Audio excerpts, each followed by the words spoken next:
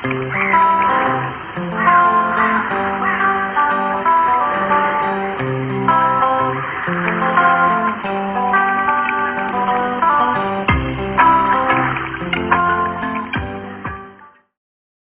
click on the thumbs up button and the subscribe button if you enjoyed my vlog. Bye for now.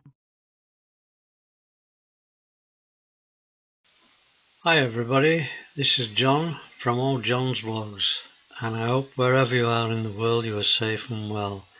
If you like my vlogs, please click on the like button and the subscribe button.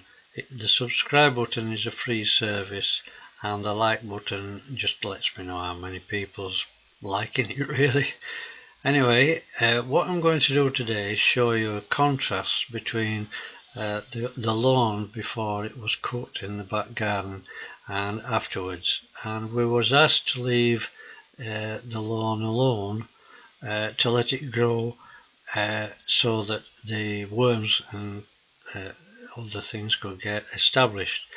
But I left it until about the 17th or 18th, it's the 20th of May at the moment, and I couldn't leave it any longer. If I'd have left it any longer, the blades wouldn't have taken it on my particular lawnmower. But you can see here that we've got lots of daisies growing in the lawn, and I'm not right sure about this, but I believe that could be because we've given them a chance to grow by pulling the dandelion flowers off before they go to seed. And I think that the dandelions would be in profusion rather than the daisies. And one of the problems we've got is that we live, our garden is adjacent to a public park, and the park doesn't get its dandelion seeds taken away, so they all come into our garden. Anyway, that's what I'm trying to do. I do try and manage it myself, and I keep up to it, and I enjoy it actually.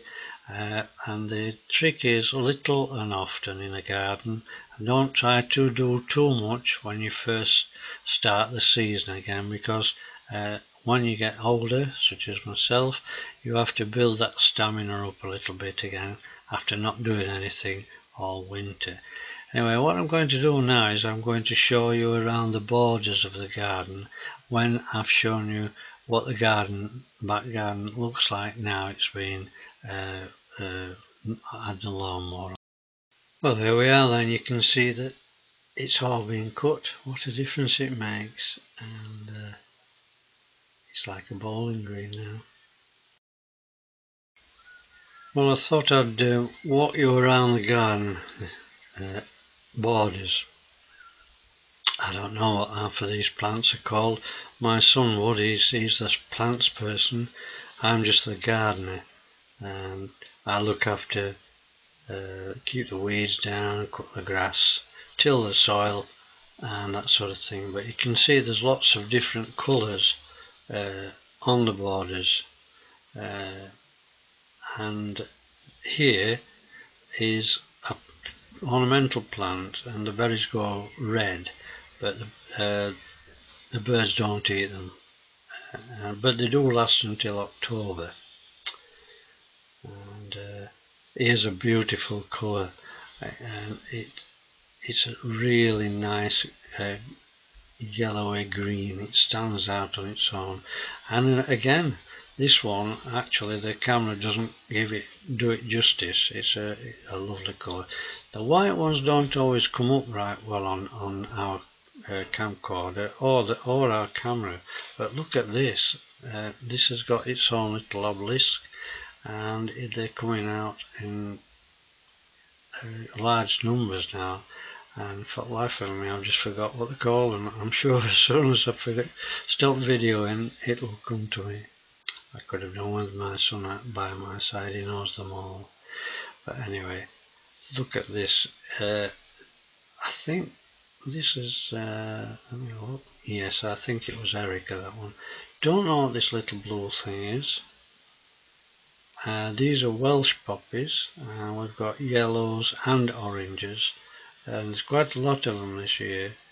Now this is a bit out of focus, and I do apologise, but I had to keep away from the nest box. The blue tits and ferns have done really well so far, and the blue flower on this, I think it's some kind of a herb, and it will look really nice when it's yes, look, I'm on full zoom, but I have managed to get, as you can see, the blue tits going into the box, and I think again, let's just have a look, see if it comes out.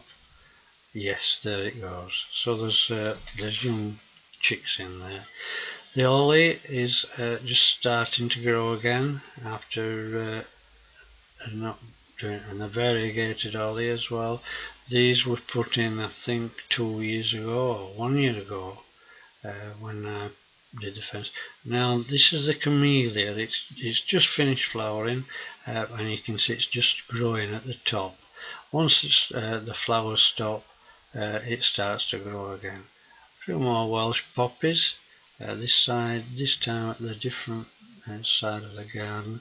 And look at this, tulips in 20th of May. That's very late, but they look like miniatures. And this is just some kind of a plant that we don't want to go all over the garden. So we've kept it in a container.